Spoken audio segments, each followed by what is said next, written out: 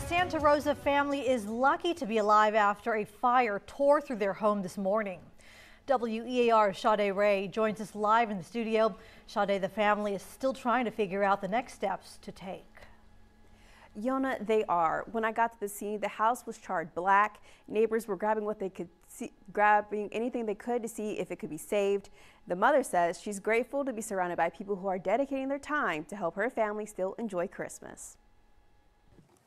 What started as a regular morning at Stonebrook and Pace quickly took a different turn. Rachel Sammons was playing in the kitchen with her son. The smoke alarm started screaming, but the mama too couldn't find the smoke. And that's when I heard my son scream, and he said, "Mom, there's a huge fire." I came out there and the whole garage was in flames. When the fire broke out just after 11 a.m. Saturday, firefighters flew into action, followed by neighbors once the situation was safer for them to help out. I feel like I've just had people holding my hands and people looking after me and thinking about things before I could even process it.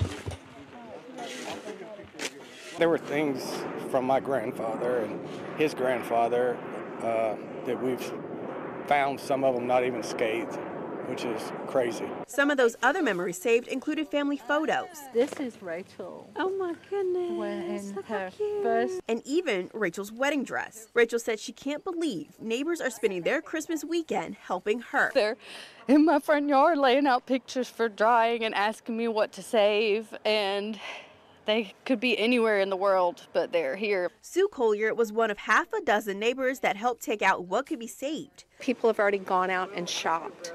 People have donated gift cards and money, and it's just been overwhelming. So we're going to make sure those kids have Christmas. Collier said the Stonebrook community leans on each other year-round, and even more when tragedy strikes.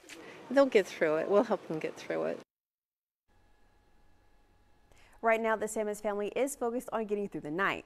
Rachel says this whole situation is hard to process, but she's thankful for all the support. The Sammons family will be staying with friends and family. Live in the studio, Sade Ray, WEAR News.